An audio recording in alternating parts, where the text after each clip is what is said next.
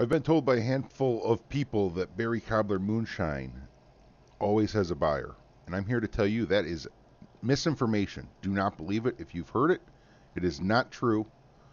You can see I'm looking at all recipes right now. It's the third one listed in all recipes. When I switch over to today's recipes right here, there are 7 recipes available, but not a single one of them is Berry Cobbler.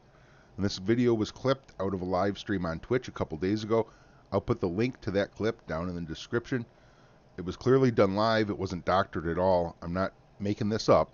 The myth is debunked. Clear evidence, plain as day. Berry Cobbler Moonshine does not always have a buyer. So I just want to bring this to your attention in case you've heard the same thing.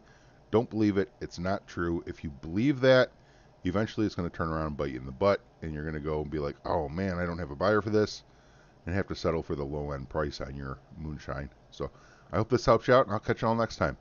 Until then, happy hunting and happy trails.